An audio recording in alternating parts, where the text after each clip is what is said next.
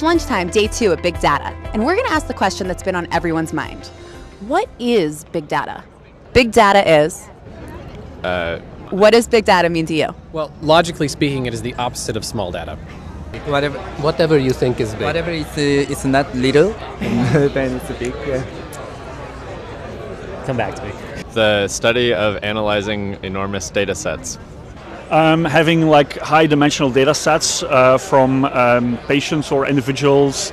It means solving problems much faster than before. That is too difficult to analyze. I don't know what big data is, otherwise I won't be here. By physicians. I think big data is... You have to treat it in different ways than you treat sort of smaller data that are smaller in volume or complexity.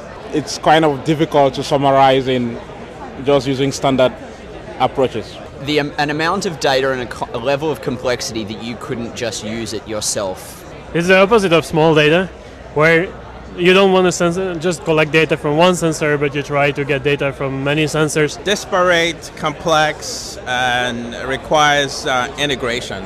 Maybe the sum of little data? I think there's lots of definitions.